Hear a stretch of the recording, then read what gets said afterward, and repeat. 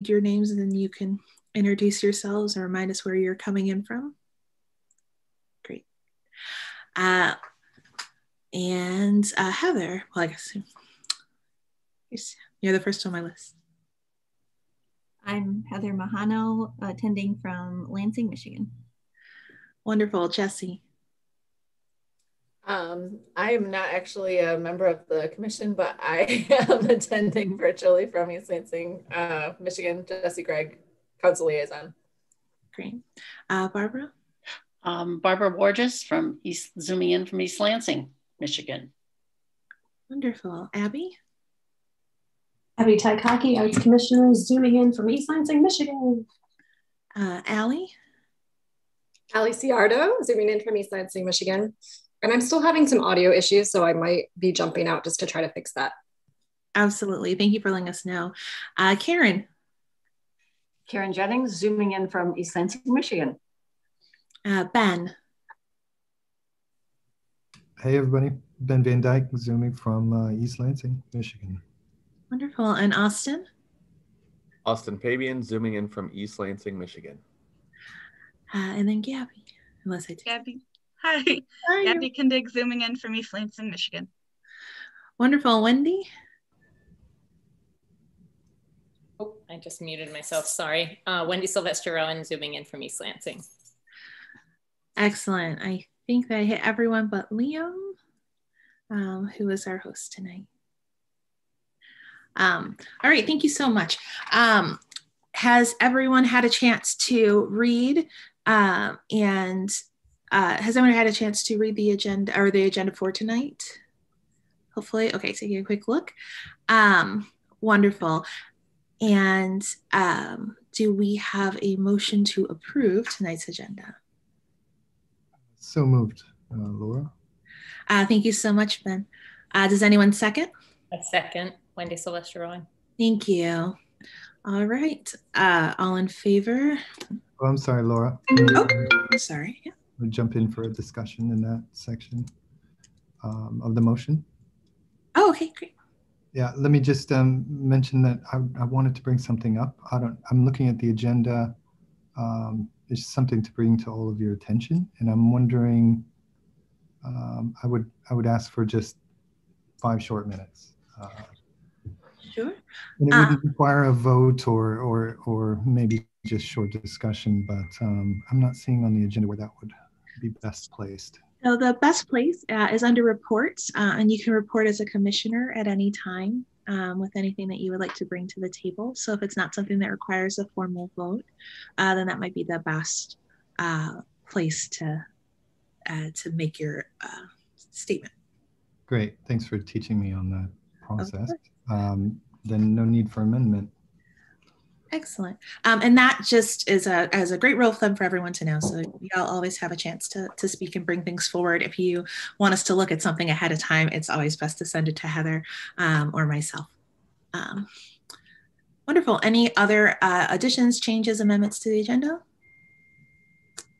All right. All in favor, say aye and raise your hand. Aye. Aye. Aye. I'm going to try to shuffle through all the screens real quick. Thank you, Liam. Anyone opposed? All right, so moved. And then has everyone had a chance to read the minutes from February 18th?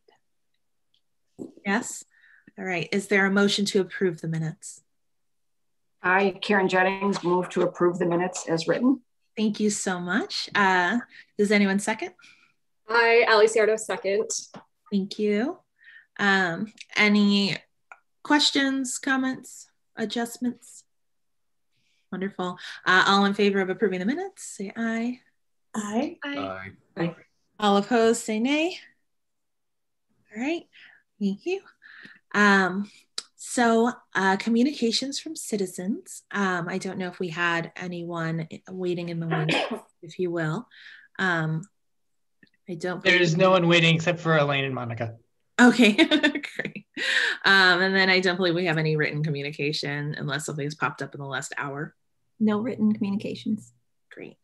Thank you. So I'm going to move on to reports. as chairperson, I just want to say hello. I'm excited to see all of the awesome things happening downtown. I hope the farmers market or the open market went well. I heard a lot of people excited about grabbing goodies and etc. So I also want to thank Wendy and all of you for taking the reins while I was nursing a migraine under the covers.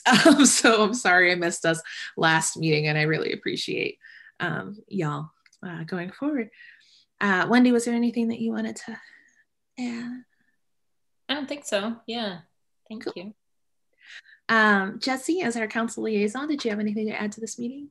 Yeah, I can just kind of update you guys on one new thing. Well, not new. I did mention it in the email, the group email.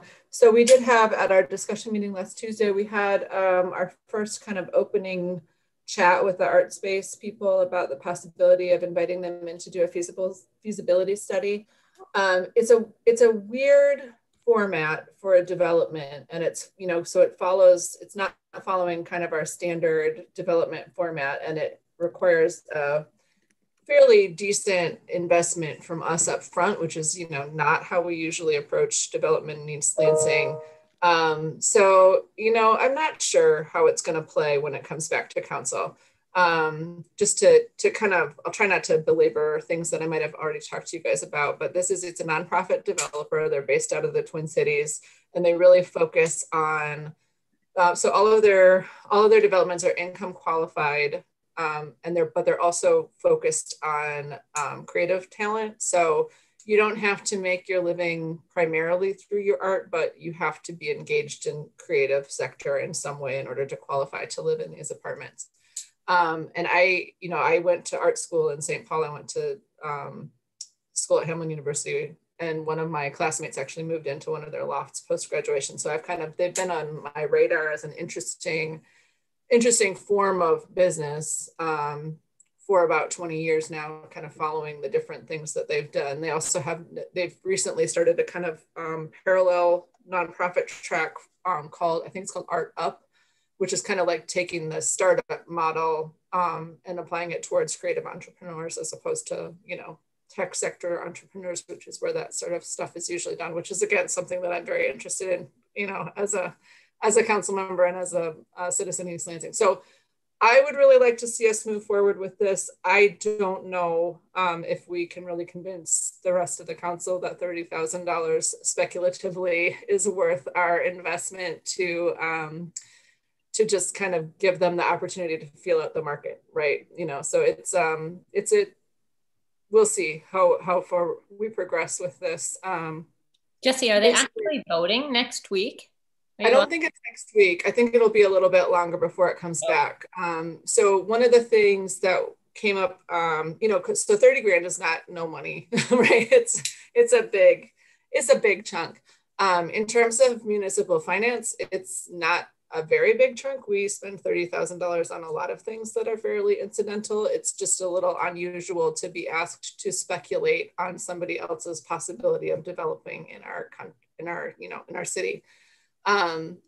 So we'll see. But I think one of the things that was brought up at the council on Tuesday was the idea of going and finding some other partners to kind of offset that cost. So I think they're going to go back to the DDA and they're going to ask them if they can dedicate any amount of money towards that total.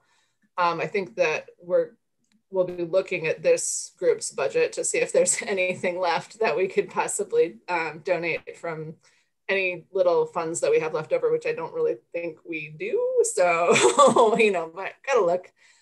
So that's kind of where we're at right now, is seeing if there's some way that we can offset that cost so that the full 30,000 isn't coming out of the general fund budget.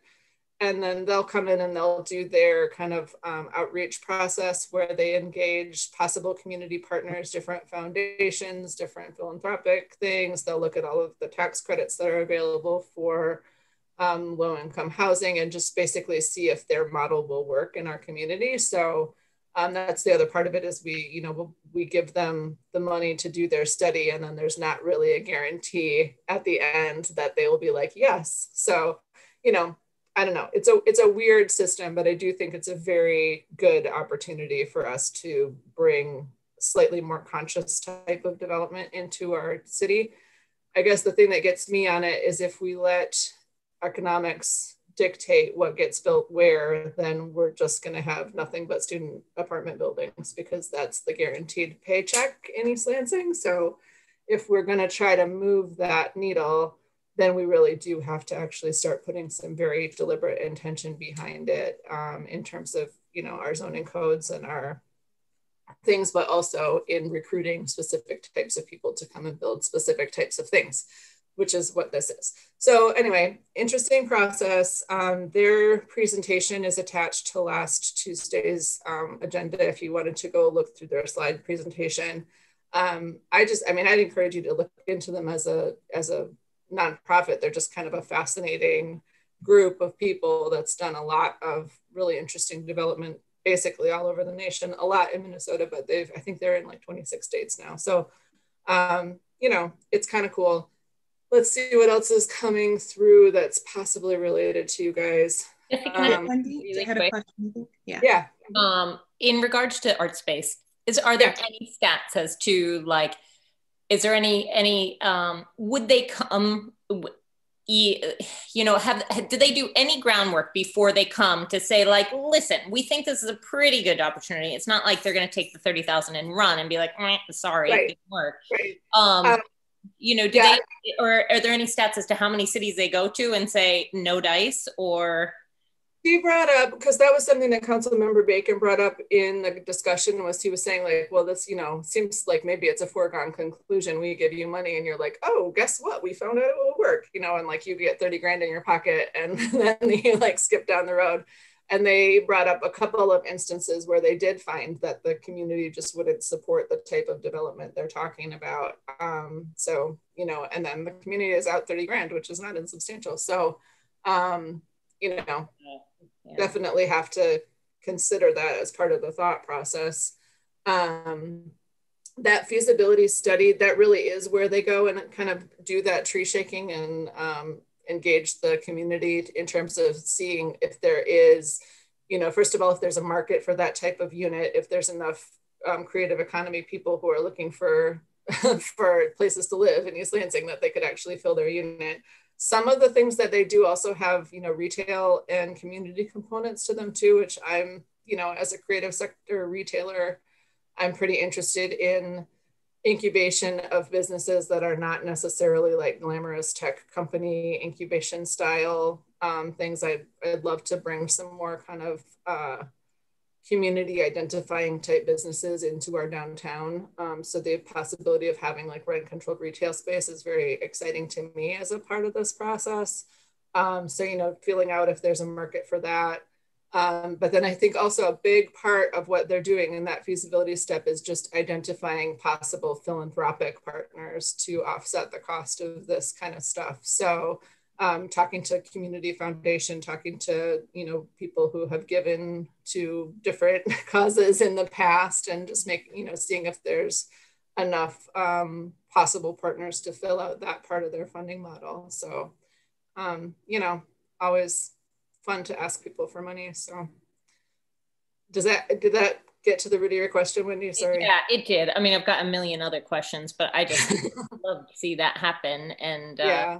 You know, I just wonder how, I mean, is there anything else that needs to be done from our standpoint? And I think not from our standpoint. I think it's pretty clear that the % for art money is dedicated for physical artwork. I don't think we can get around that. And I'm not really sure what's left in the budget in terms of like anything from the small grants, if there's anything left there that might potentially be possible to shift over to something like this. But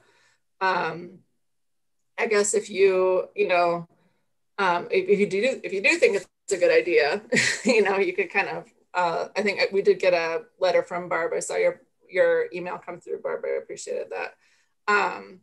But I mean, also if you have questions too, we can look into it and ask them more questions too before it comes back to council. Allie?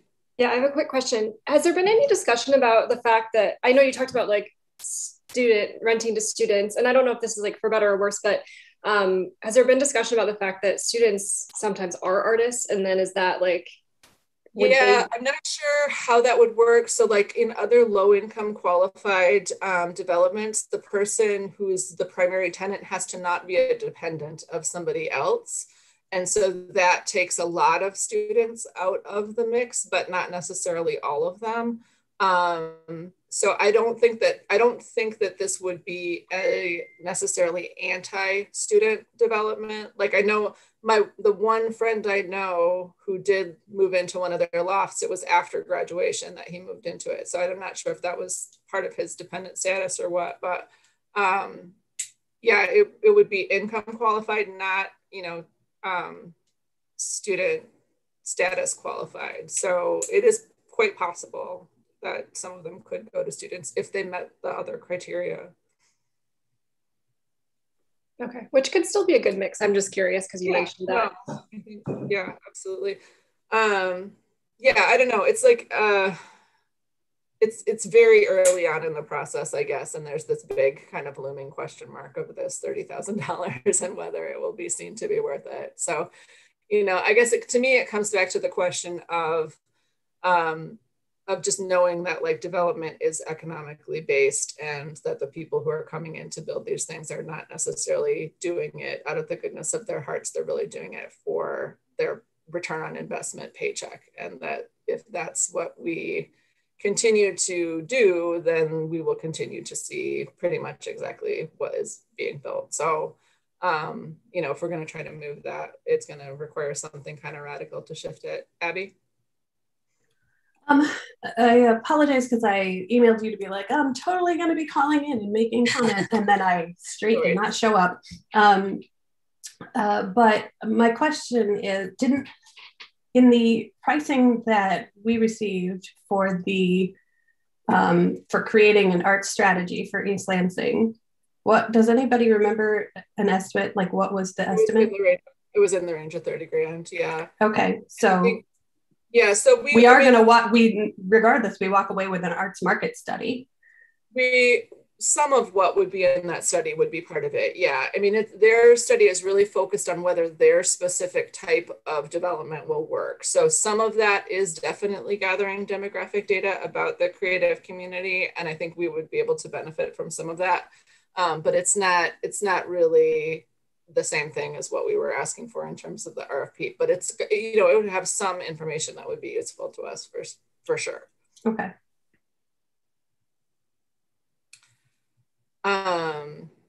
Yeah, sorry.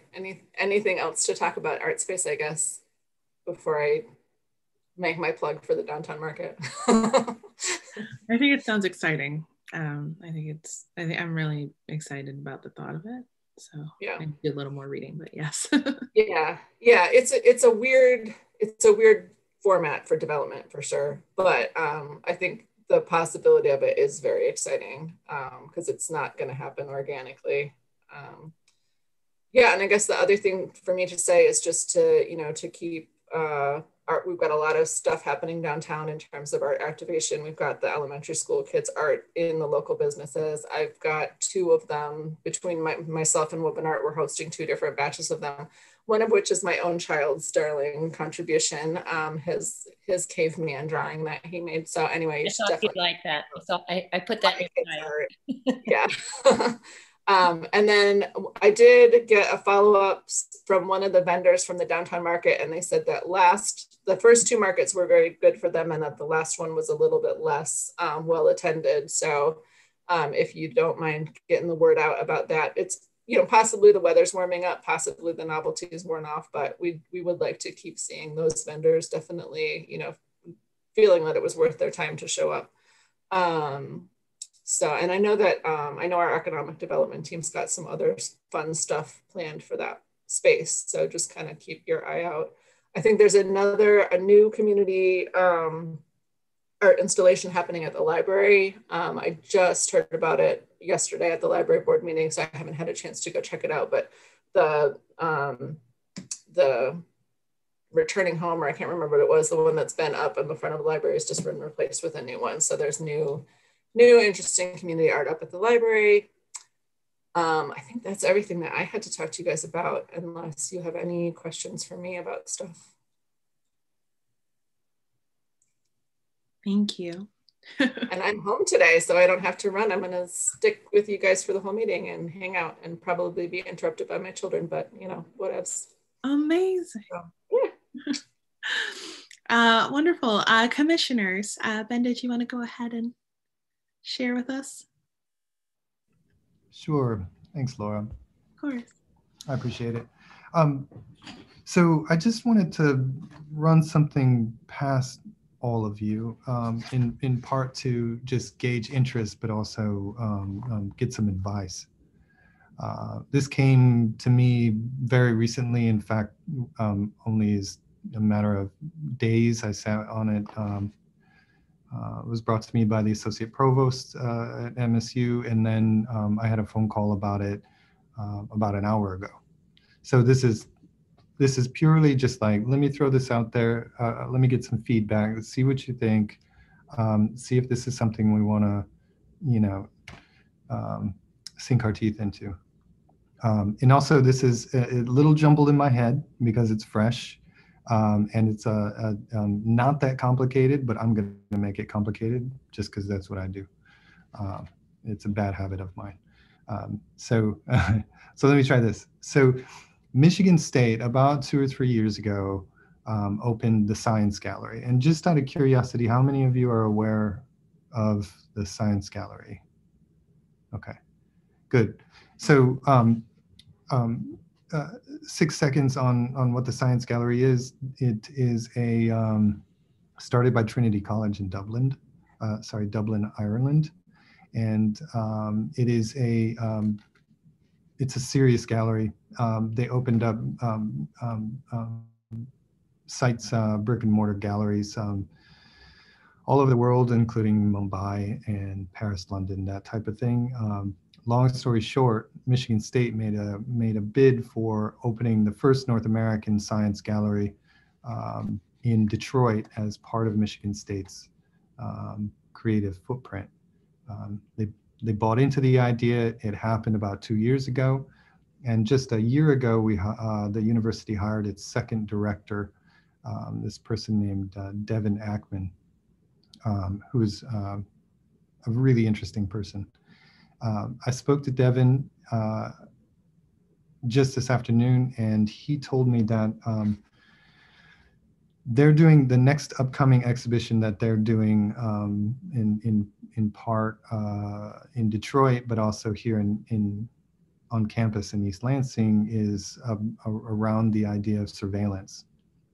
They have an artist who has made a proposal as part of the exhibition. He's kind of a big shot New York artist, and he is proposing to do a project about surveillance, but would like it not to be in a gallery. He wants it to be in the streets. And when I say in the streets, I don't mean like the street itself, but outside in public, and not in the traditional venue of a gallery or museum. I have the proposal from the artist. I've read it. It's smart. It's really good. And he would like us to consider East Lansing to be the venue for his project. Now, this gets interesting because Science Gallery, with all of its fame and fortune, has made a big impact in the city of Detroit. In part because the former provost of Michigan State, Jun Yuat, really was interested in investing in the city of Detroit and creating a lot of bridges between campus and that city. Our current provost is more interested in bringing the Science Gallery back to campus and bringing with it that visibility here back to our campus. For some really good reasons. And so they're shifting gears to some extent. Now, this artist in all of his visibility and the Science Gallery with all of its visibility is profoundly important in the art world. The thing is, Michigan State has a lot to offer the gallery, and it has a lot to offer artists insofar as insofar as resources, the Broad, the MSU Museum, other facilities on campus. What the city of East Lansing has to offer in exchange is the city itself as a venue. Now, this is not that unusual of an idea, and we've seen this work really well in Grand Rapids with Art Prize. One of the most fascinating things about Art Prize to me, in all of its issues and complexities and politics of that event, is that it was phenomenal in turning the city itself into a venue, outside of the museum, outside of the gallery, outside of kind of walls and floors, and incorporated things like the river and the streets and the curbs and stop signs, you know, and I think that is, it's a phenomenal task. It was a brilliant move, right? And it worked. And a lot of that stuff in Grand Rapids that people were proposing and executing in the river is still there, right? And it really changed the landscape of that city. It's just extraordinary. Now, we also got, it also produced a lot of, you know, like, well, Jesus made out of pennies or whatever it was that won $250,000 somehow. Abe Lincoln, actually. Abe Lincoln, yeah, right, not Jesus. Abe Lincoln, thank you. Whoops. Well, that's even worse then. So that being said, I'm bringing this to you all to consider the possibility that East Lansing has a lot to offer that would be proportional to what Michigan State has to offer and proportional to what the Science Gallery is offering this artist as well. It's an extraordinary amount of visibility, and it's a brilliant project, but it is very unusual, right? So I have the proposal. I'm happy to share it with you all. It is confidential, so I'm not sure how to share it without making it public, which is something I'm not allowed to do. You can share it with us. We just can't talk about it in a quorum. Right. So we can all review it. Yeah. So if I shared it with you, do I email it? If I put it in the chat, a link, doesn't that make it public to the world? Yeah, you just email it to us and we can review it, and maybe individually when we want to share our comments with you, we would share them straight to you and not reply all. Okay, yeah, sure. I mean, amongst this group, we can all look at it and it's no problem as long as it doesn't become public, right? Sure. So I will do that, and you can all, you know, give me some feedback. What this person, Devin Ackman, the director of the museum, or sorry, the Science Gallery, is asking for is this from you all.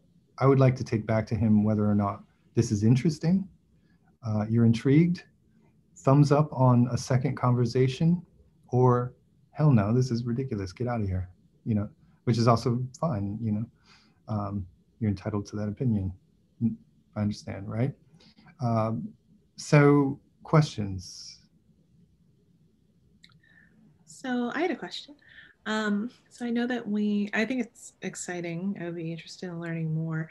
I do know that I was just wondering, is this a partnership that we're looking for with the Arts Commission?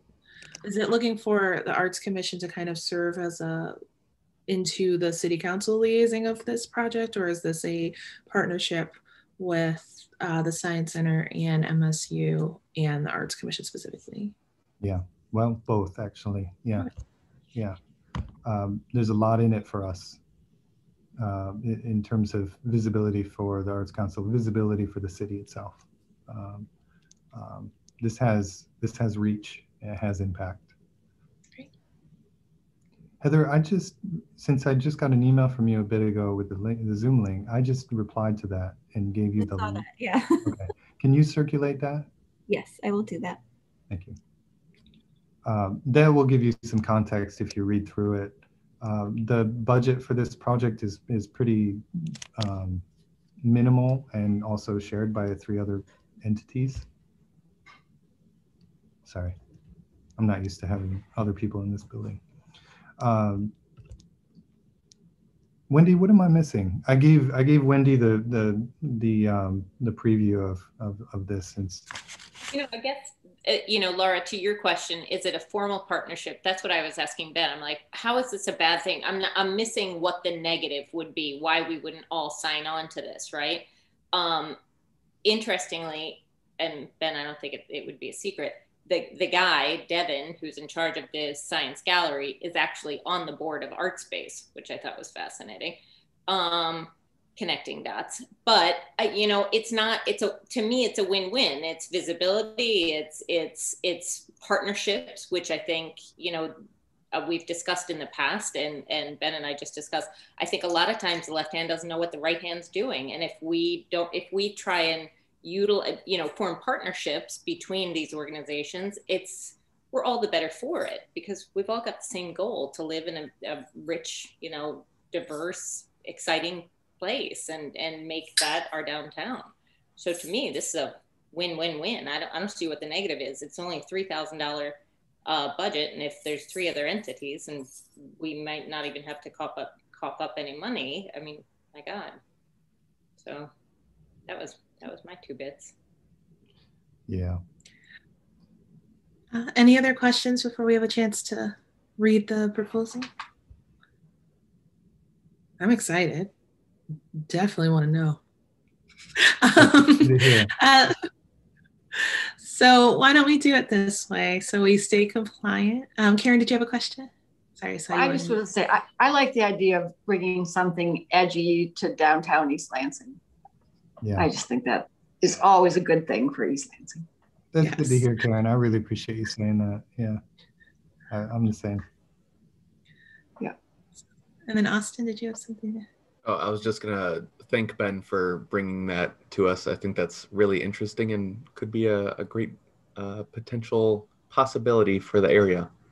Spice things up, because things have gotten a bit like Groundhog Day around here. Agreed. Yeah. Let me tell you one quick anecdote. When I first moved here to East Lansing, now it's almost 7 years ago, which feels a lot more like 70. One of the things I noticed first was walking around downtown East Lansing, especially down Grand River, kind of by Peanut Barrel, were these beautiful painted things that looked at first glance like spilled paint or blood. Do you all know what I'm talking about? And then on closer look, it's actually a really brilliant pattern with a lot of smart context and really brilliant thinking behind it. And one of the first things I was introduced to when I moved to East Lansing was that project, and thinking, oh man, that's so good to see. Like, that's really unusual. It got me at the bottom of my foot. I was walking down the road, and that type of impact is a significantly different experience than it is to walk across the street, walk into the road, and these shiny, perfect walls, and they're well-crafted, curated exhibitions, right? It's just a different thing, and nobody's freaking doing it.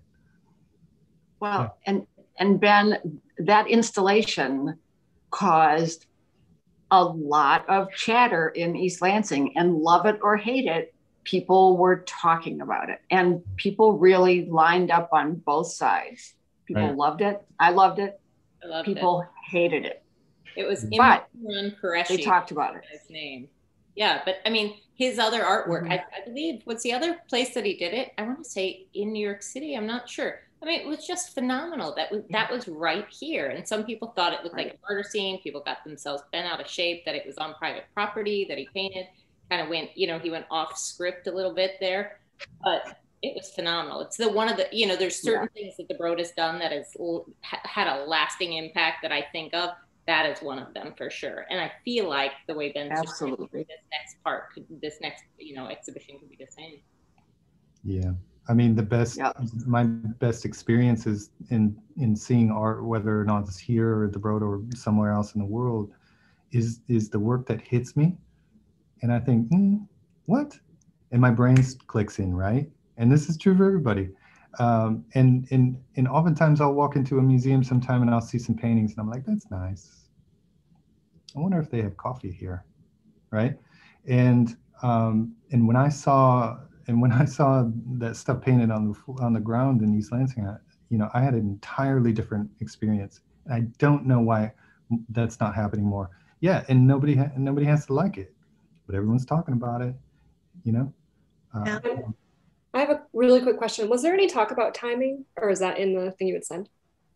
Yeah, Wendy hit me with that one too, and it's a good question. I'm not sure, Sorry, but it's soon. They're reviewing proposals and making decisions about which artists are going to participate in this particular exhibition. And I think that exhibition opens mid to late summer. In fact, I could probably figure it out. So it's near future.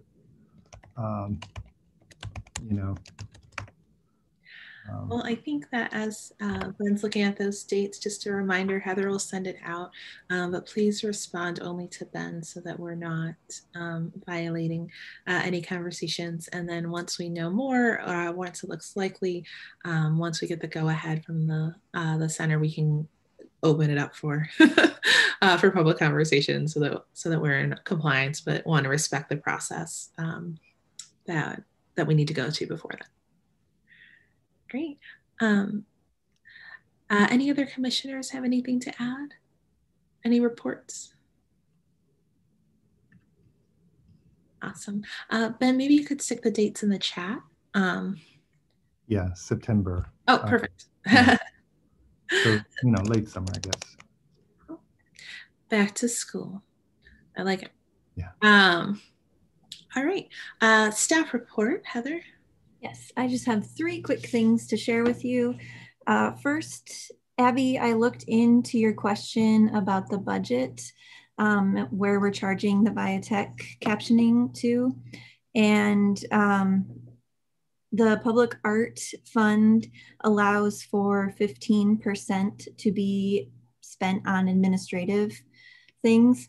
And in this case, we actually are only spending it on biotech. No other administrative things are coming out. So it's definitely within the budget and an allowable expense.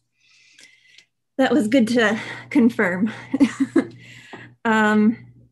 And then I wanted to remind you all that the Art Festival is still taking donations and sponsorships. We have a few extra months to get that pulled together now because the festival is August 7th and 8th instead of in May. So I just wanted to throw that out there for you. A few of you have already actually donated. No peer pressure here. I won't say names, but thank you. And then we have 9 submissions for our request for qualifications already. I got one just as the meeting was started. So 9, and I've talked to several artists who are interested, asking questions, making sure everything's in order. So we've had some really cool submissions. It's been fun to stroll through their resumes. So I think we're gonna have a really awesome mural go up here. Did any knock your socks off? A couple of them, I was like, whoa, this person, really? They want to do our mural? Oh. So, Great. Yeah, it's been exciting to do this, to be the first one with the eyes on them. It's been pretty cool. So look at us being our awesome art hub. Yeah. Too cool. Yeah. So, oh, and then one more thing. I haven't shared this with the Roadhouse Pub folks yet because it just happened this evening. I'll share it with them shortly, but I got a quote to prep the greetings tour wall. It looks like that's going to be starting. They're actually going to start the mural around May 10th. And Roadhouse Pub folks do know that. But we need to prep the wall ahead of time. And I just got that quote. I think that we had talked in an earlier meeting about it being about $1,500, and it's actually going to be more like $3,500. So we have the budget to spend it on that. We can't, this is just a part of the report at this point, but if it's something we want to talk about and vote on, I can put it on the next meeting agenda. We definitely still have time to discuss it and make the choice. Is that our only choice? I mean, is that something you can get estimates for, or is that it's a done deal? That's no. I can get estimates. I asked for a quote from somebody that the city has used in the past, so that I knew that it was somebody who had been the lower bidder at one point. So I can definitely look for more quotes though, if you would like me to. More than double is a little shocking. Yeah. Yeah, I think more quotes would be great. I do know, just working in theater, I know that prices for things like lumber is off the charts right now. So I don't know if maybe actual paint might be off the charts, but yeah, I would be interested to see. If there was I think that we hadn't included a graffiti clear coat in our original estimate too, and I added that in for the request. So that could have been what put us over, but I'll ask for more quotes from others. I think that would be great if they all come back at the same rate. Then I think that it would be great to add that as a talking point. Okay, I'll plan on it for April. Gabby is grabbing a charger, and I'll be right back. So, great. Any other staff reporting? Nope, that's all I have. All right, so we do not have any business agenda items for the Ordinance 1339 applications. So let us move on to our next item, 6.1. Monica Ramirez-Montagut. I'm sorry, I'm mispronouncing your name. Do we have Monica in the wings still? Oh, perfect. Hello and welcome. Oh, you're muted. There you go. Yeah. Hello. Thank you for having me. Such a pleasure meeting you all. I'm happy to be here. It's I mean, it's not what I wanted to discuss with you, but I do need to let you know that with regards to the Science Gallery, the Broad is kind of like their landlords right now. We have a representation of the Science Gallery right now inside of the Broad, this satellite space that the Broad runs on East Grand River 565 to be specific. And so if you want to see things that the Science Gallery is actually doing right now, it's already in East Lansing, and it's I just visited again this last Sunday, and they have their exhibition, but you can get a tour with a robot. And so there's like this robot that approaches you, and there's a screen, and there's a person on Zoom like us working from their home, but that person can give you the tour of the exhibition and engage with you. So they do lovely things. And Devon is a great colleague, and he's in many boards, I believe, including the American Alliance of Museums, which is the governing organization that sets the guidelines for all professional museums in the United States. So we have a terrific partner in him and a fabulous leader in the arts. So just wanted to say that we have partnered with them, and we are very pleased with that partnership. One of those partnerships is actually this Saturday, and I gave Heather like the link in case you want to join us. The Science Gallery approached us, the MSU Broad, to organize kind of like a series of events dealing with grief and mourning. As many of us have gone through losses, we haven't had time to process, and there will be this need for mental health tools so that we can all kind of like process in the months to come. So this Saturday, we're going to host a panel that's free and open to the public. You just need to register. Heather has the link, where we have 4 different scholars that are experts in mourning and grieving death rituals around the globe. So we will have a very prominent artist, Mary Clark from Australia, and she works with Aboriginal communities. So she's going to be joining us from her Sunday at 8 o'clock in the morning for our Saturday panel at 6 p.m. Then we have another scholar who focuses, Ruth Tolson. She focuses on Singapore death rituals, but she also herself is the director of a funerary home. And her family has a 200-year tradition, apparently, on running funerary homes in the UK. We have another scholar that's going to be talking about death rituals in Senegal, and another scholar, Rocio from MSU, who will be talking about ancient death rituals and cycles of lives from Peru. So anyway, those are the kind of cross-disciplinary transactional partnerships that the Science Gallery helps us kind of implement. So it's kind of exciting. So that to say, I'm the new director for the MSU Broad Art Museum. I've been here for about 8 months and have not been yet able to explore the whole city. So I was just eavesdropping in your conversation and taking notes on, have to go now to the library to check out that new art installation that's in front, and go to Jesse's store, etc.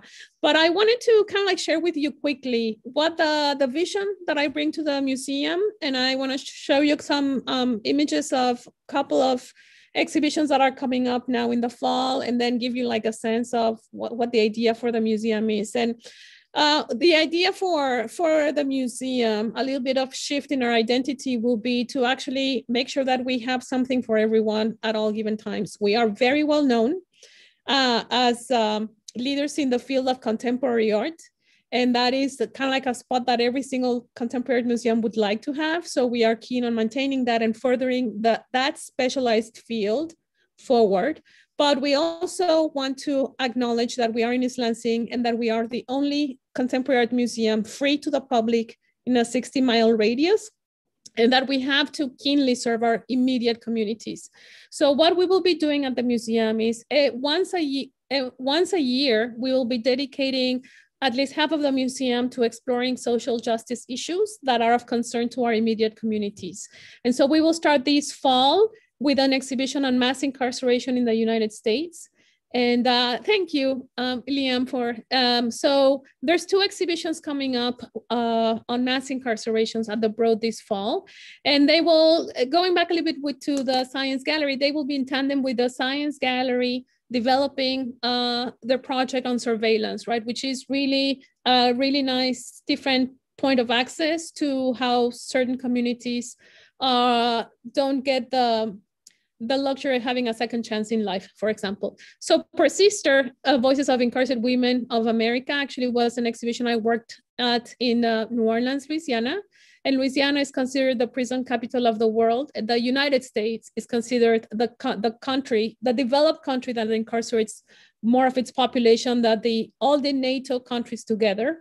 The United States incarcerates more folks. So we are known for incarcerating our own communities, and Louisiana in particular is the one that incarcerates the most. So we worked with women, formerly incarcerated women. We interviewed them and we gave their stories to 30 artists in the community, and they kind of like returned this fabulous exhibition for us. We humanized a lot of the data that we had from research done in our campus community in Louisiana. And it was so successful that, for example, the Juvenile Justice Court sent all their staff, including parole and probation officers, to get an empathy and compassion training in this exhibition to understand who the mothers of some of the youth were, that they were, and many of them were incarcerated, and to kind of like understand different models of families, for example. So bringing this exhibition from Louisiana, we knew that the first question was going to be, well, what about Michigan? So we've partnered with about 10 or 15 local organizations, Safe and Justice Michigan, Center for Justice in Detroit, Youth Arts Alliance, more than five faculty from family development and youth development. In any case, 45 folks were in our last meeting, the College of Music, etc., to ARCA, the residential college, and the College of Arts and Letters, and WAKR, for example, are also our partners. So one important partner is PCAP, the Prison Arts Creative Program run at University of Michigan. They have a program where they actually bring materials into the prison system to work with incarcerated folks. And they've been running their program for 15 years, very successfully. I knew about them when I was in Louisiana. So what we're doing is curator Stephen Bridges has made a selection of the highlights of that program. And it's kind of like the bulk of the free Your Mind Art and Incarceration in Michigan. But we're also working with Professor Guillermo Galindo, who works with incarcerated youth, and they do a lot of spoken word performance and zines. We'll incorporate that as well. We have 2 other projects in other galleries in the museum that deal with isolation and confinement, stories from isolation with a group called Zealous.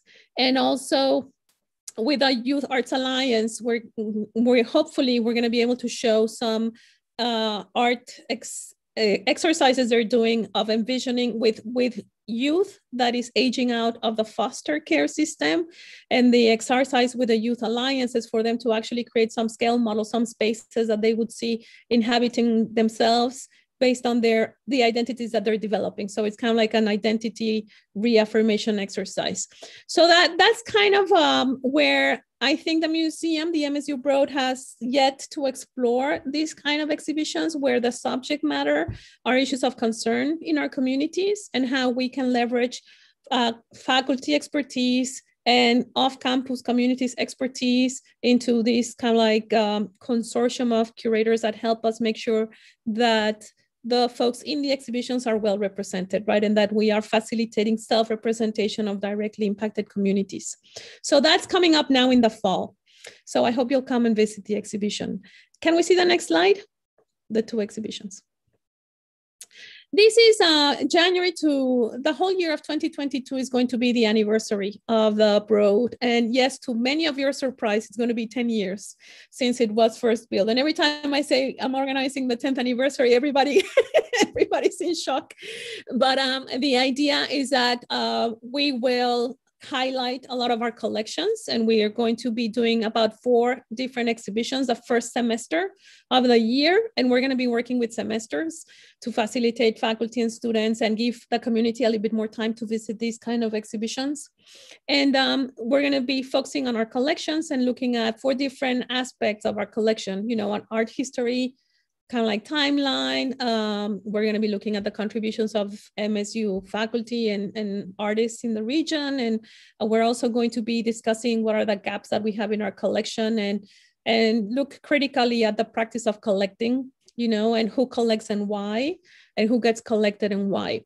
So that's going to be the first semester. And within that same semester, we're actually excited to be featuring for the first time ever in the world, an exhibition on Frida Kahlo, but not so much. We will have about 10 or 15 original artworks, but we're going to be revealing for the first time to the world her clinical files when she was in a hospital stay in the 1950s.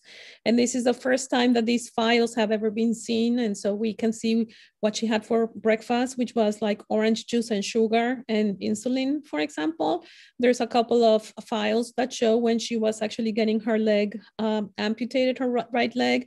So the point is to actually show a Frida Kahlo that was, you know, a human that was going through a lot, and nevertheless she persisted, and she single-handedly from the bed of her hospital shaped the art world of the 20th century. You can still ask anyone, you know, tell me who is a woman artist, who do you know that's a woman artist, and Frida Kahlo will come first, and people then struggle to mention a second one actually.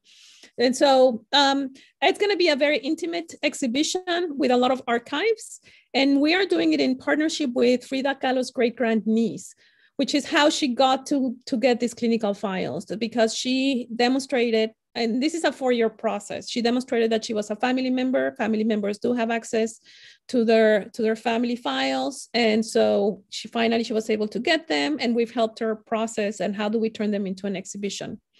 So that's going to be January to May on 2022. Can we see the next slide? We're going to do a massive Zaha Hadid retrospective in the fall. The whole museum is going to be dedicated. Well, we're going to carve the other one gallery space for Flinty's family.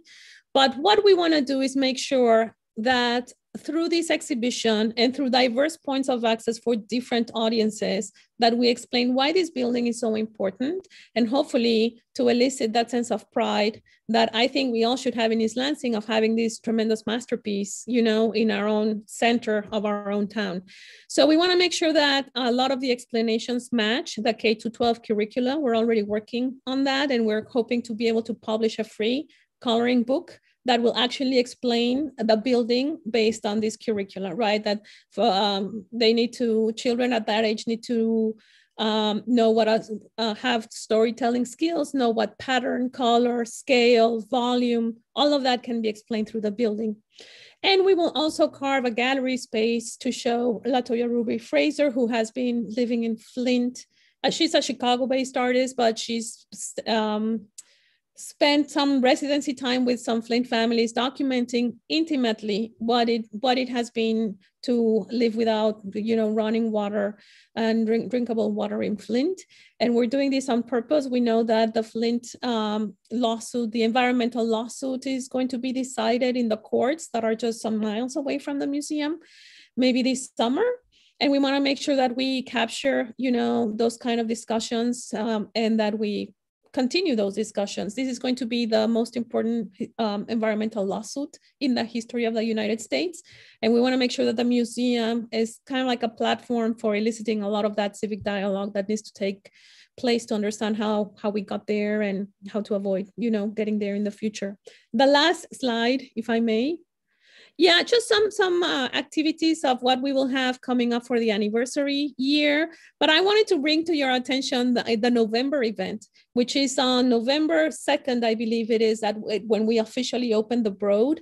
And so in November 2nd, we actually want to make a party where we will invite, everyone in the community to come and celebrate with us who turns, 10-year anniversaries or either someone's birthday. And so that will be fun to see, who turns 10 on that day. And then we will be able to see what that looks like, the passage of time of 10 years in a human. But also if anyone has had like a 10-year anniversary, 10 year of being cancer-free, 10 year of, being sober, any sort of important anniversary for the community, we want to celebrate on that day.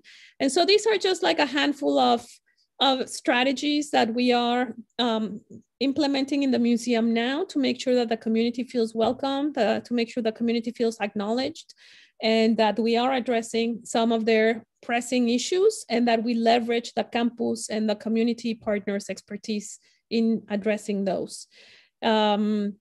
One other thing that right now in the museum, we have the 2 exhibitions that are of local interest as well. One is Interstates of the Mind. And again, all of this is, art and contemporary art in context of larger discussions. And so it's called Interstates of the Mind, and it looks at the car culture in general, like the American ideal of connection, upward mobility, based on the car culture, but we're also looking at it critically. And it also has information from off-campus colleagues, like from the Historical Society, etc. And we are keen on every single time we have an exhibition to make sure that there's something for families, which is something that they were our focus, but we did not present something to a family as soon as they walked into the museum. So right now, when you walk into the museum, you get offered a couple of brochures. One exhibition is Interstates of the Mind. The other one is Seeds of Resistance, that talks about biodiversity. Both brochures have, for example, scavenger hunts for the children, right? So Interstates of the Mind, you open the free brochure and it already has a scavenger hunt that you can activate with your family as you are visiting the museum. And Seeds of the Mind also has a scavenger hunt for children, and then other activities that you can develop at the museum, in the education center, or take them back home and continue your experience. So developing different strategies to make sure that we transform into a welcoming institution for our immediate communities. So that's kind of the pitch that I did to the search committee at MSU. And so we're starting to implement some of those, but that's the idea, that we further the field of contemporary art, but we make sure we are paying attention to our immediate communities. So please visit in February, in the fall, and let us know how we're doing. We take a lot of surveys and a lot of feedback very seriously. So thank you for letting me come and talk with you all. Thank you so much. That was really wonderful. We've been wanting to meet you for a long time, so I'm glad that could finally happen. Thank you. Happy to. Can I just ask, Monica, sorry. Your enthusiasm is so contagious. I feel like I want to run over to the Broad right now. That makes me happy. Thank you. That you just made my day. Thank you so much. Thank you. Could I ask a quick question really quick?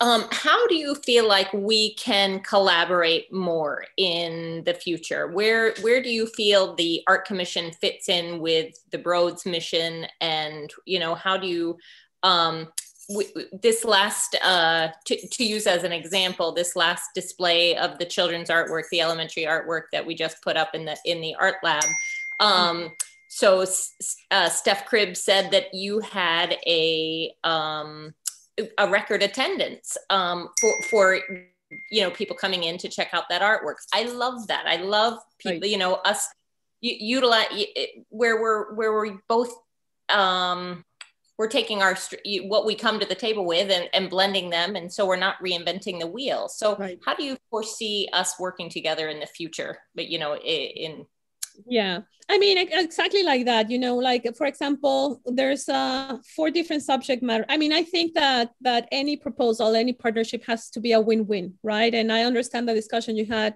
with other proposals, like, you know, but I do think that with the arts, we all win, to be honest. And for us to be surprised and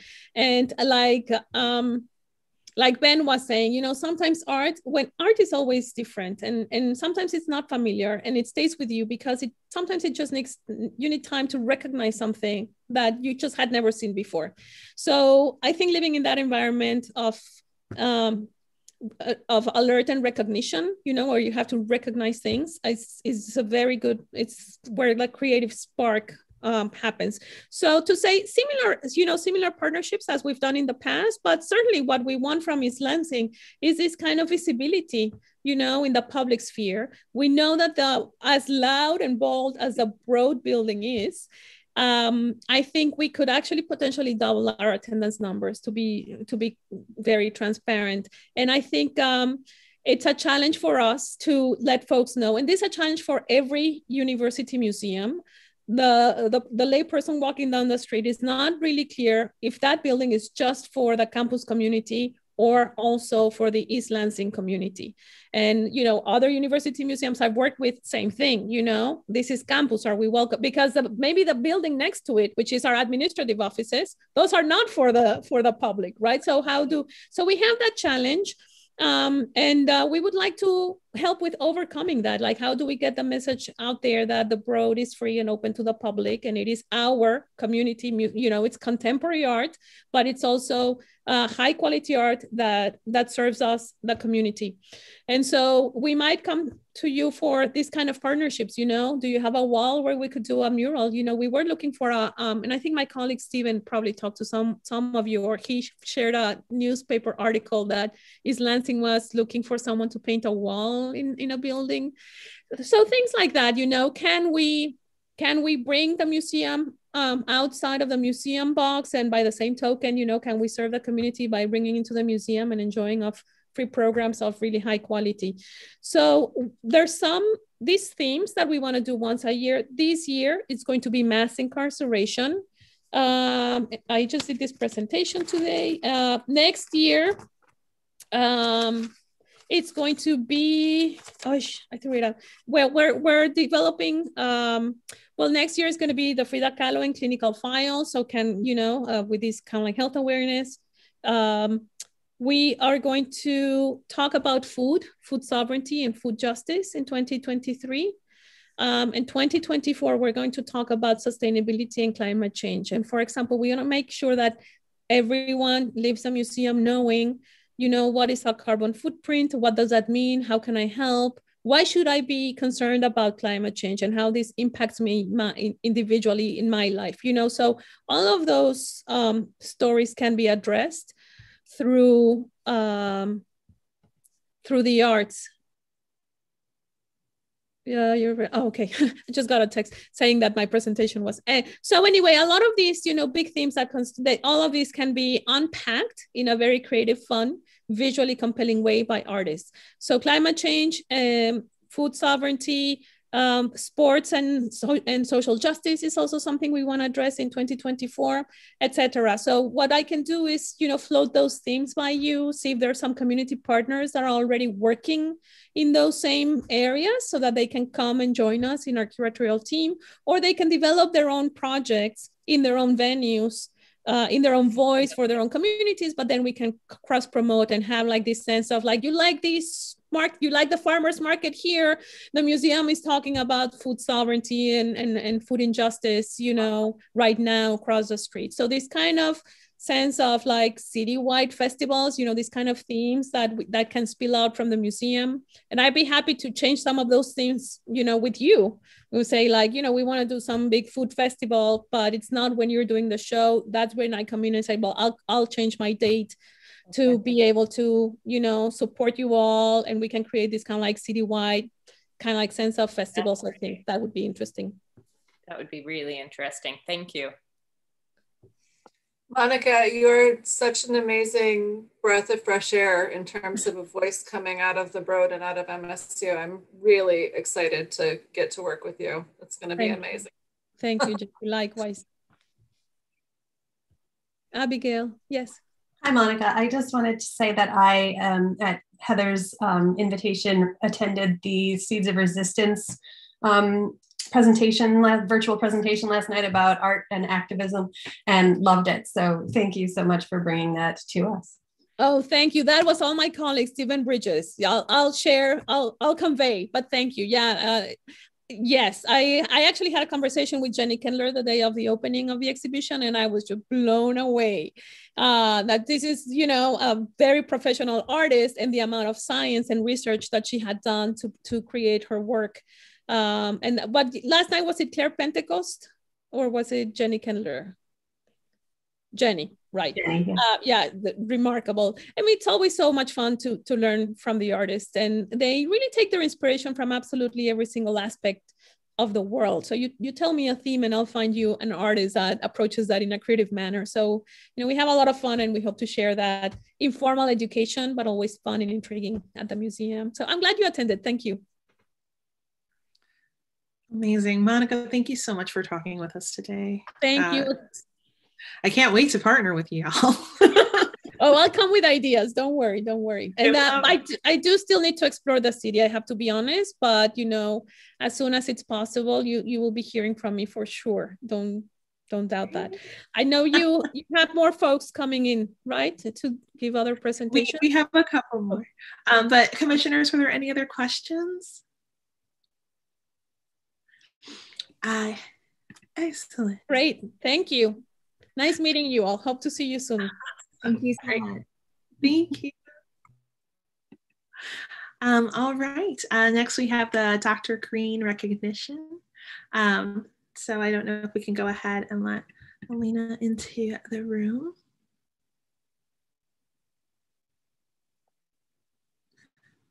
Or Elaine, sorry. Hi, here I am. How are you? Good, welcome back. So I am excited about the Broad, right? That was amazing. And I'm really happy to report that the Dr. King Commission actually has a partnership with the Broad Art Lab. We do an annual art contest for kids in grades K through 12, and then we do an open call for adults.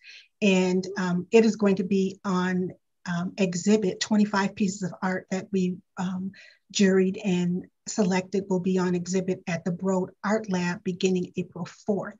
So I hope that if you have an opportunity that you go over and take a look at that artwork. But I'm not here to talk. But I'm not here to talk about that. I'm here to talk about a project that I am immensely honored to be able to work with and on. And it is just something that we're calling the Robert L. Greene Project. And so I want to kind of share with you what the committee is doing, and to hopefully get you excited about the project, and hopefully you'll agree to support it. So Liam, you can begin sharing.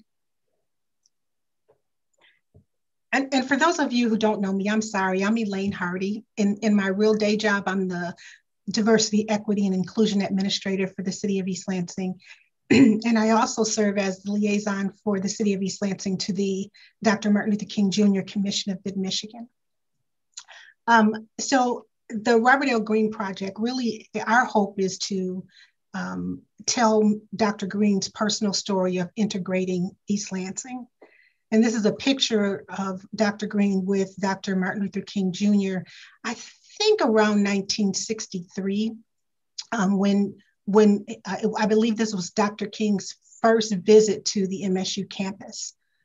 You can go ahead and change the slide. And so for those of you who may not be familiar with Dr. Greene, while he is a nationally known civil rights leader and actually a nationally known educator. He has a very strong connection to East Lansing and to the MSU community. He was recruited to come here by John Hanna to formulate and head up then the Department of Urban Planning. He and his family were the first family to integrate East Lansing and to integrate Pinecrest Elementary School. He served as the National Education Director for Dr. Martin Luther King Jr. And the Southern Christian Leadership Conference. And this last thing, every time I have an opportunity to talk about it, I have to let it sit with me for a while because of the significance of it for our community. Dr. Green had a landmark civil rights victory in 1963 after John F. Kennedy signed an executive order banning housing discrimination. You can go ahead and change that. And I'll talk a little bit more about that. Why I'm here today is to talk about the Robert L. Greene Project. And what this project we hope will do is that it will memorialize the civil rights achievement of Dr. Greene, to memorialize East Lansing civil rights history, and educate the community on the numerous civil rights activities organized and supported by Dr. Greene while he was in East Lansing. You can go to the next slide. So,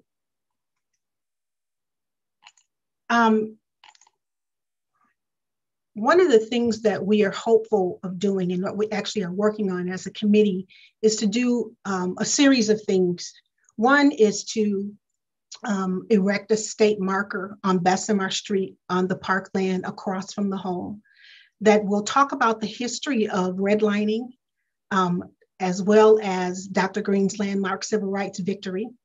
And then to name a school. And we actually visited our neighbors in Pinecrest earlier this week to talk about our hopes in renaming Pinecrest School in honor of Dr. Greene. And then later on, as we are still working on this process, to get the home designated as a National Historic Site. So that's what the project encapsulates. A state historic marker, the renaming of the school, and having the home designated as a national place of historic importance. So you can go ahead and change the slide, Leo. So when I talk about the landmark civil rights victory, and I mentioned President Kennedy, in November of 1962, President Kennedy signed an executive order, and that executive order it banned housing discrimination in the country. The day after President Kennedy signed that executive order, Dr. Robert Greene, who lived in East Lansing at the time, filed suit against the Lansing Board of Realtors because they would not permit him to purchase a home in East Lansing. Dr. Greene was the first person in the United States to use this executive order challenging housing discrimination in the United States and prevailed.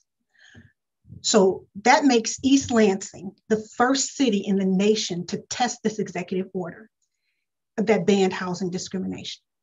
So when you think about East Lansing and this landmark victory that he won, it makes East Lansing have some very national significance in terms of how we dealt with housing discrimination and particularly issues of redlining. So any of you who may know or heard of Dr. Greene, he talks about the story of, how he and his wife wanted to buy a home and he wanted to live in East Lansing, and realtors routinely directed him to South Lansing. And he really got tired of it and had a conversation with President Hanna and said, listen, I'm a faculty member and I cannot buy a home in East Lansing. And so they were trying to do several things to kind of backdoor this purchase. There were white people in the community that said, oh, we'll buy the house and we'll just sell it to you. Well, the covenants in some homes obviously prevented that from happening. But Dr. Greene said, no, I want to purchase the home. And so that is in fact what happened. He was able to, once this executive order was signed by Kennedy, he was able to sue the Lansing Board of Realtors, and he was able to purchase the home at 207 Bessemer Drive. You can change the slide. So what ended up happening is that he purchased the first home in East Lansing by a Black person, Dr. Green did. He was the first person, as I said, in the nation to test the executive order by Kennedy. And then more significantly, the house at 207 Bessemer became a war room for strategizing and advancing civil rights in East Lansing. As a matter of fact, he had the conversation with John Hanna and the mayor of the city of East Lansing at that time to start this commission called the Human Relations Commission, now the Human Rights Commission, in that home on 207 Bessemer. He also strategized with the football players to organize a threatened strike against the NCAA if they did not have Black officials. And so there's just a list of things that happened at the home on 207 Bessemer. Coretta Scott King stayed at that home and visited that home with him while she was in East Lansing. She actually spoke at the East Lansing Hanna Community Center. It was Hanna Middle School then. And then the last thing that I want to remind the community about also is that Dr. Green's children then in turn integrated Pinecrest Elementary School. So it was a lot of significant things that were happening during that time with Dr. Green and his family, but he always had an eye toward fairness. And the reason why he didn't allow any of his white friends, Mr. John Dewey or Mr. Hanna, or any of his other friends to purchase a home, because he said, I'm a Black faculty member. And if I don't buy a home, if I'm not allowed to buy a home, the next Black faculty member won't be able to as well. And so he went out and decided that he was going to continue until he prevailed, and he ended up buying the home on Bessemer. You can change the next slide. I think you went too far. Can go ahead. So I just wanted to kind of talk a little bit about the project timeline. So we began having this discussion more than a year ago, but we formed a small committee in October to start kind of brainstorming how we might approach bringing this to the community. And we did that in October. Right now, we're in the process of preparing our state application so that we can house the state historic marker on parkland on Bessemer Drive.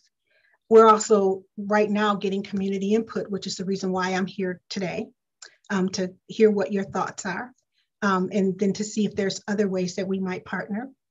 And then we're looking at submitting our application to the national, the name escapes me.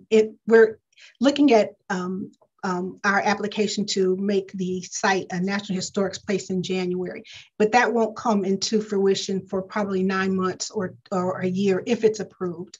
And then we're looking at doing some dedications in August of 2021. So the dedications that we're pretty comfortable about doing is the parkland dedication of the historic marker that will not just talk about Robert Greene, but we'll talk about the history of redlining and housing discrimination in East Lansing, and use Dr. Greene as the case for that. And our hope also at that time would be to have the community support the renaming of Pinecrest Elementary School to the Robert L. Greene Elementary School. And you can go to the next slide. And these are just some of the partners that we are currently, who have signed on to be sponsors or people who have agreed to support the project. And then I think this last slide just names the individuals who are on the committee there. And that's Adam DeLay from the East Lansing Parks and Recreation Advisory Board, Ron Bacon from the East Lansing City Council and the East Lansing Education Foundation, Karen Honey, who is a HRC commissioner and resident, and myself. And I think that that's all the slides I have, but I would love to answer questions if you have them. First of all, thank you so much. I got a little emotional being a homeowner in East Lansing.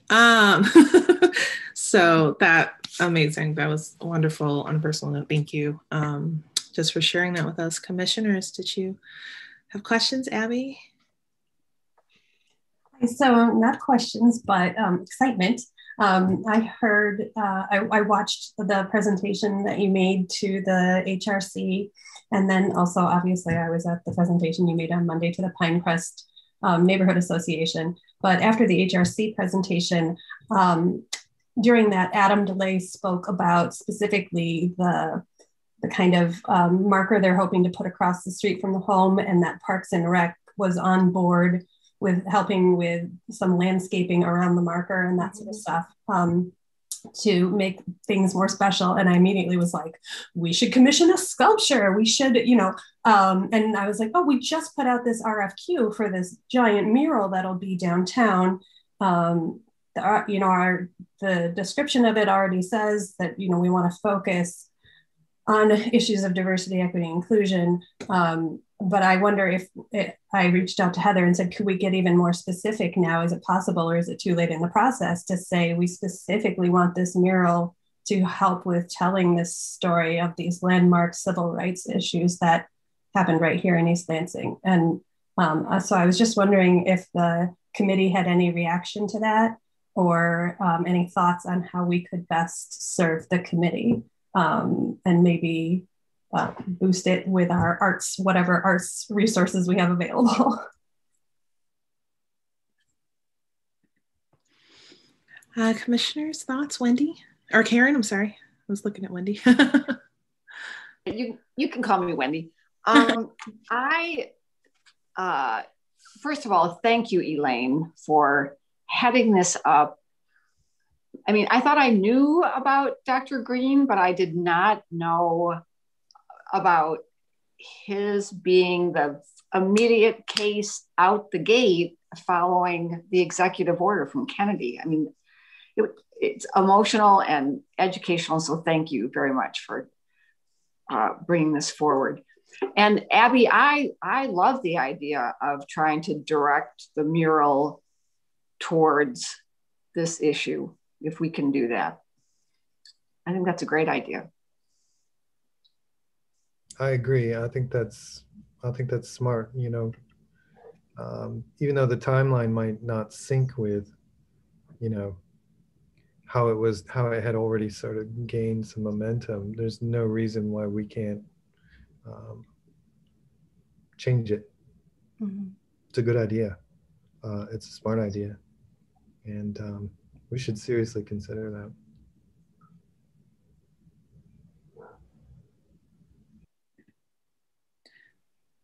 Heather?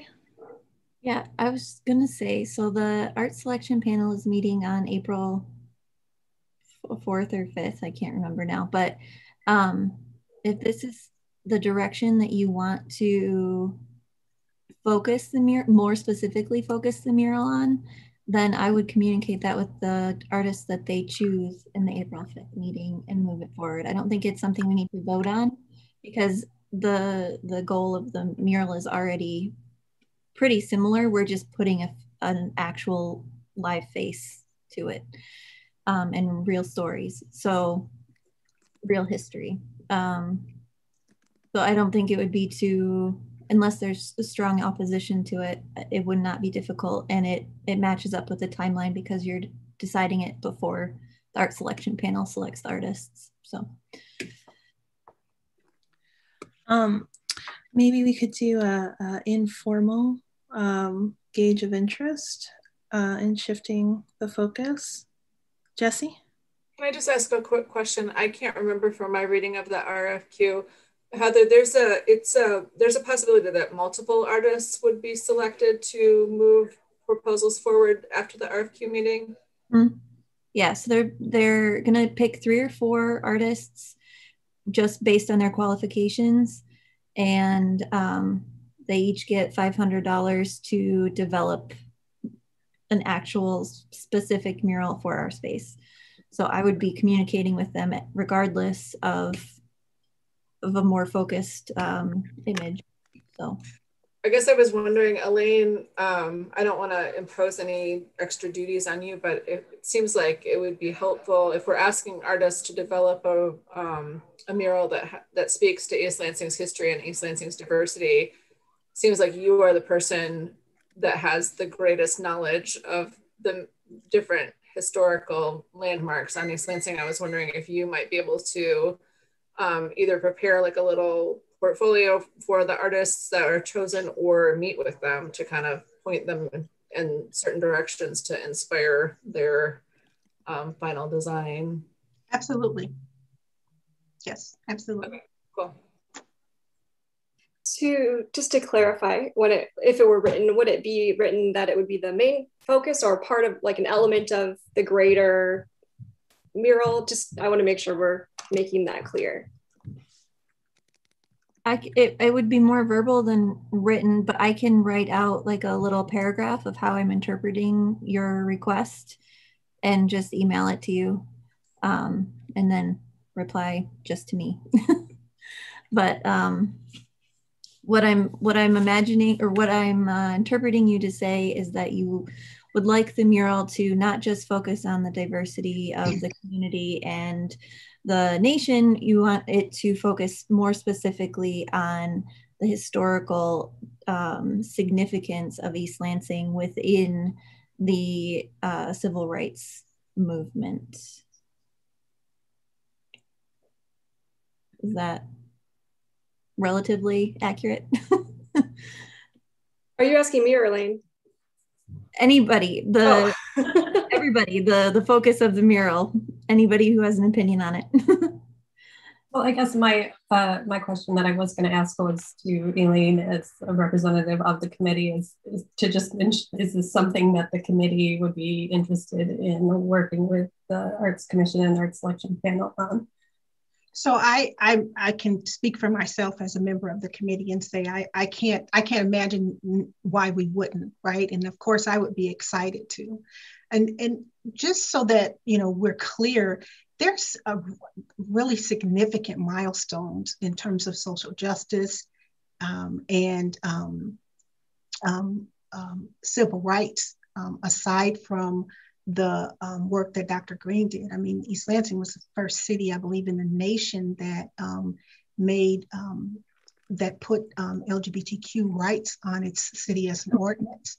So they last year passed an ordinance that made it a crime to weaponize police against Black and Brown people.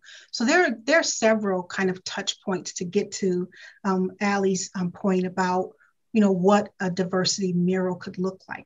It could certainly focus on kind of breaking those redlining and housing discriminatory practices, but there are just other kind of landmarks that we could highlight that are positive, right? That are also positive. So yes. Well, I think whichever direction, it all sounds very exciting. So yeah, thank you. I just wanted to clarify that we were all on the same page, whether it was like completely focused or looking at the slightly bigger history, but I think both sound really neat. Yeah, that's a cool idea to sort of put together a again, and if we can help Elaine in any way to put a packet together to give to the qualified artists that go through to sort of be like, here is your inspiration. And we're still developing kind of what the parkland area will look like, how big it will be, right? We've got to figure that out. We know that we're going to put the largest state marker that's available there because we really want to dedicate both sides of it to telling the accurate history of redlining and what that meant to this community, and really to highlight the integration of the elementary school in the neighborhood. So there still could be an opportunity, Abby, to put that sculpture there. We'll do the mural, then we'll do the stuff.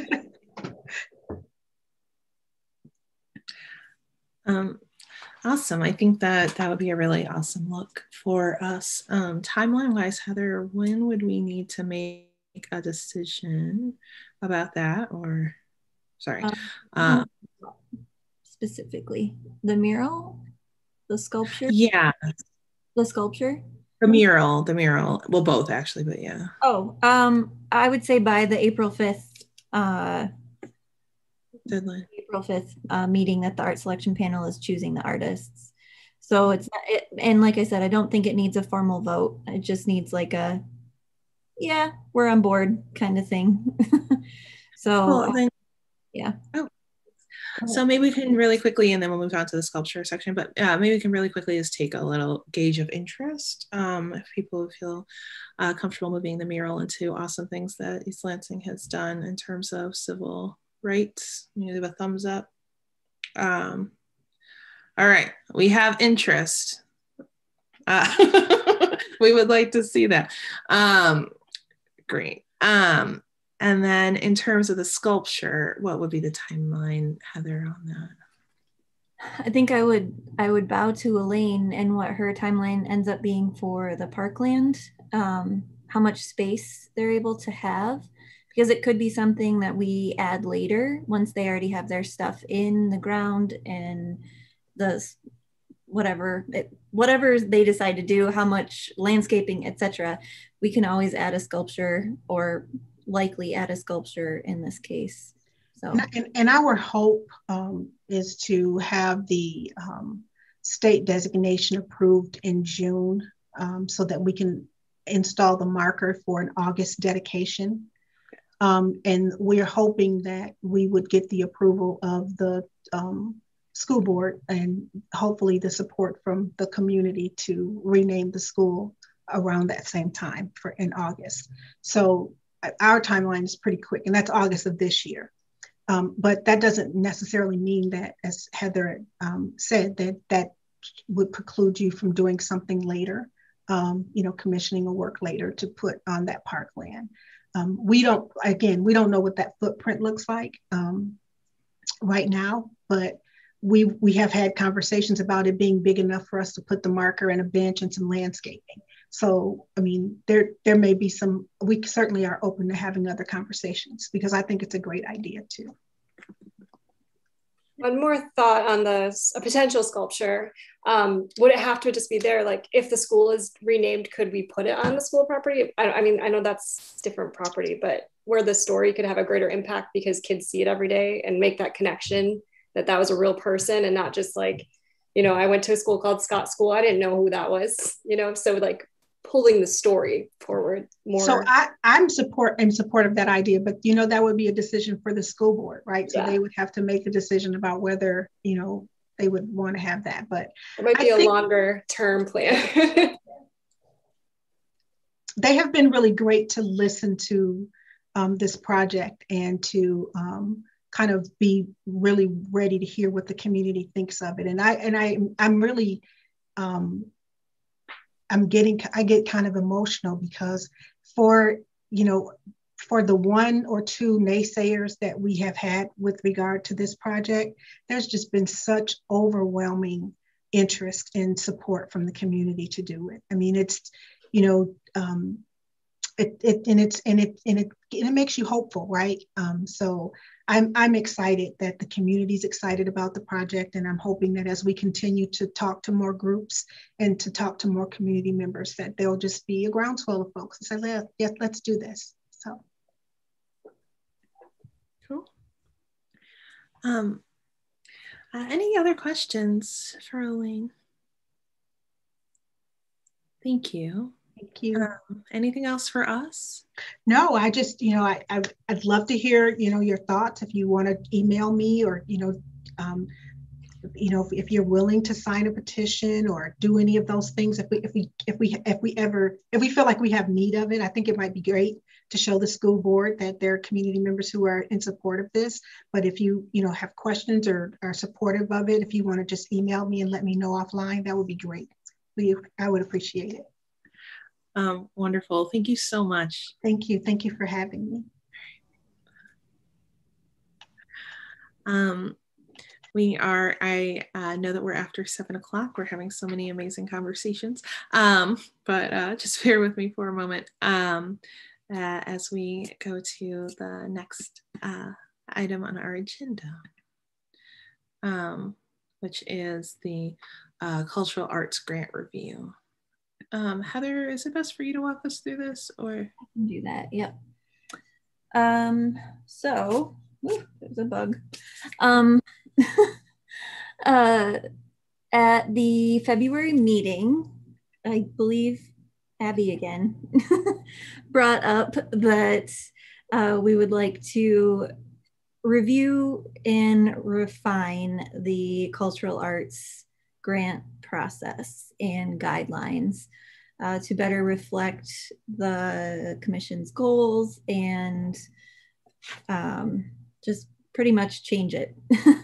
There's always been complaints even before all of you were on the commission. Every year there's always something else, and so it's kind of a can we just take care of this finally kind of situation. So I did some research, and because Abby's suggestion was that we form a committee, so I wanted to make sure that you all knew what that entailed and give you a couple options. Obviously, this is not the be all end all to how you could handle business, but these are just a couple options that I wanted to give you. So you can form a committee, and if you decide to do that, you can do that tonight. Laura would just ask for members to nominate themselves or each other. And my recommendation is that if you do that, that you set some parameters for yourself, that you have a certain number of meetings, a certain number of individuals, and that I would follow up with you and we would organize dates pretty quickly. And then have a specific time that we would be getting back to the commission with your recommendation, because it would need final approval by the full commission.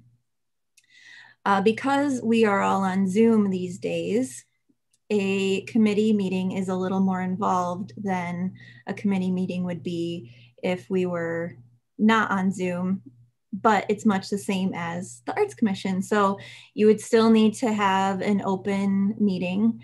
So closed captioning and anybody from the public. So posting and notifying the public that there's a meeting.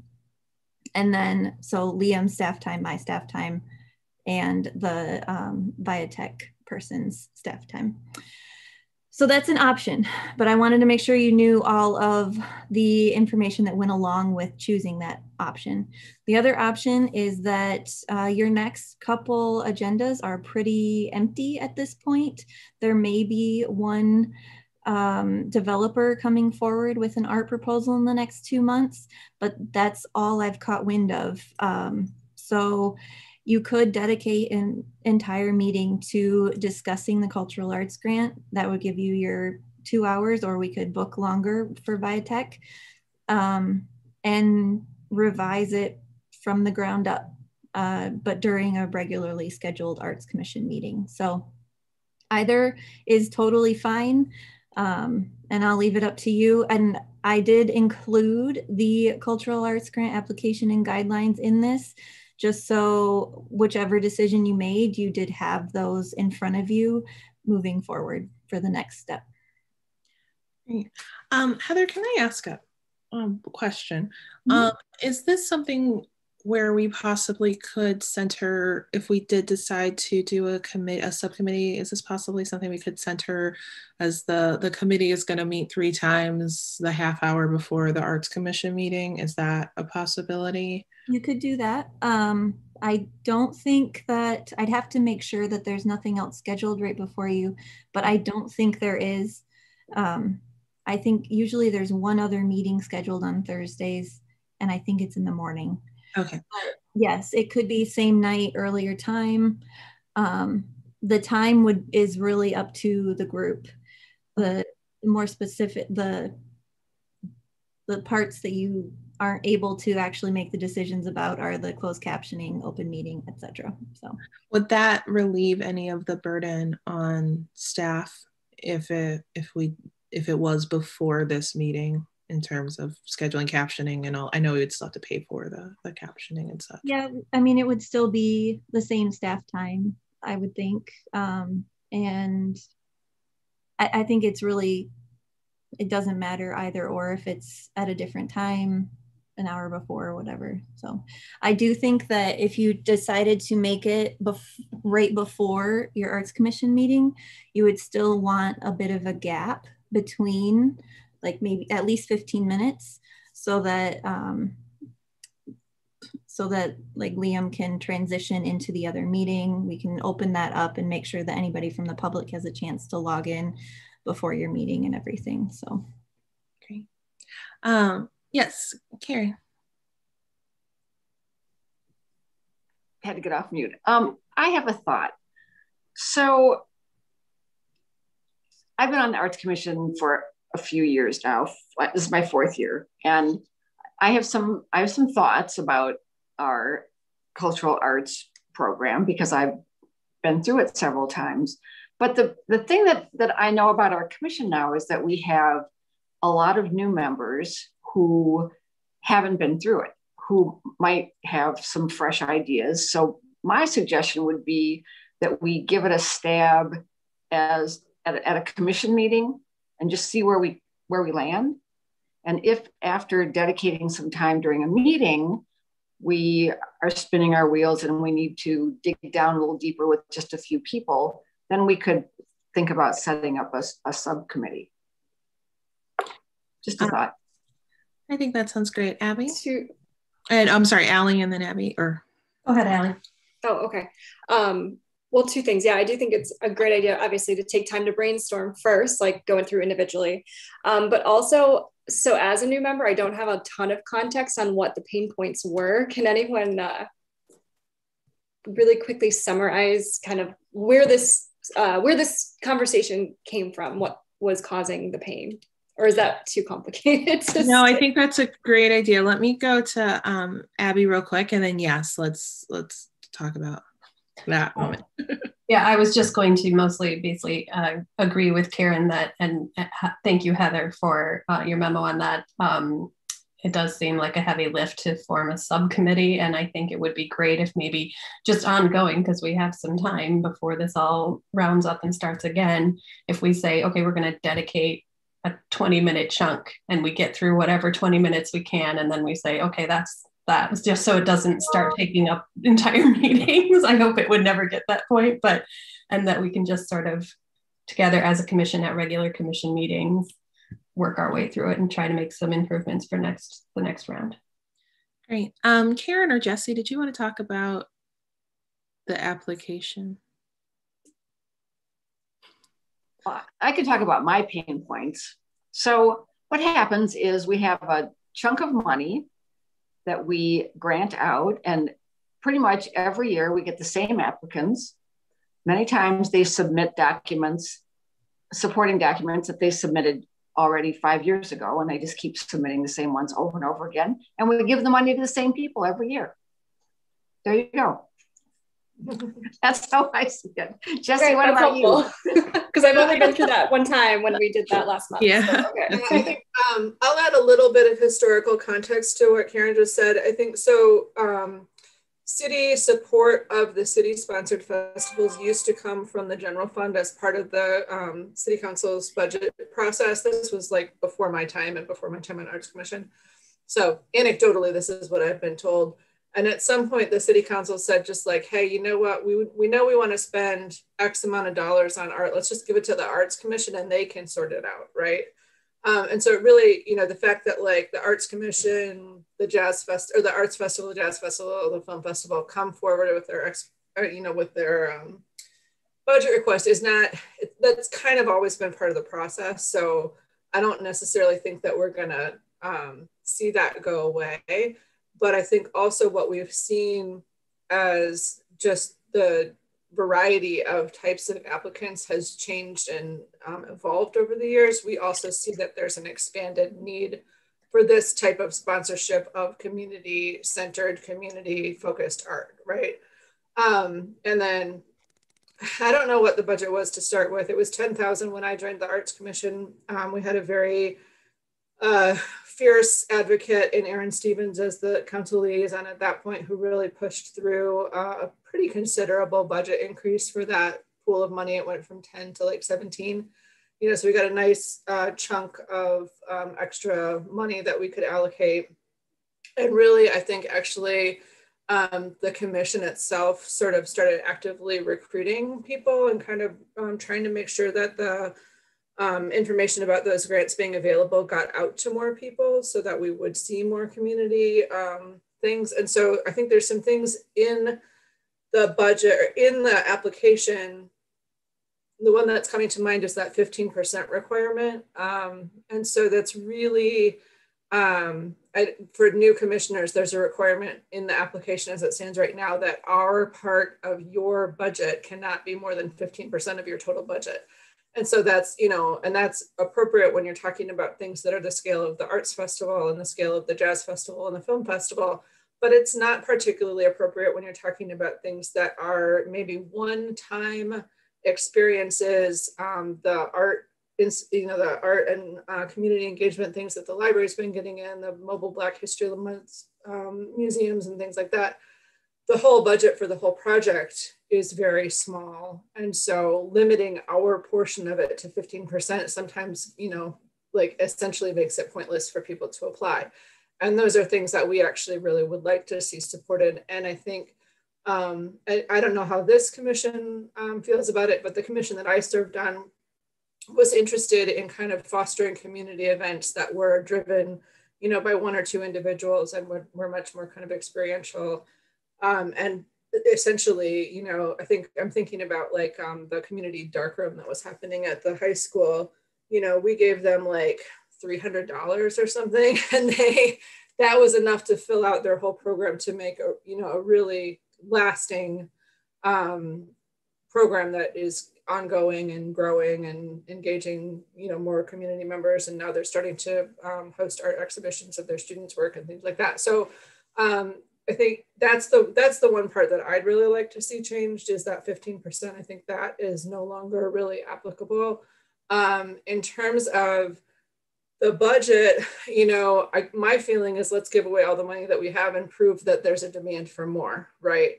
So if I think the 2 years that we've had that slightly increased budget, the first year we were able to fully fund pretty much everything. I think there was a few asks that got like slightly decreased because we didn't have like exactly the amount of money, and we adjusted their budget by a couple tens of dollars. And then this year, of course, COVID is. I'm not gonna judge anything as normal by this year because there was nothing normal. Like obviously, we did not see a lot of asks for big community outreach engagement projects because people were actively not engaging in large community projects, right? So, you know, so we'll probably have that same 17,000 next year. I don't know. We're about to join into the budget process. You know, I'll push for 20 just because it's a nice round number, and why not? And we'll see if we can give it away.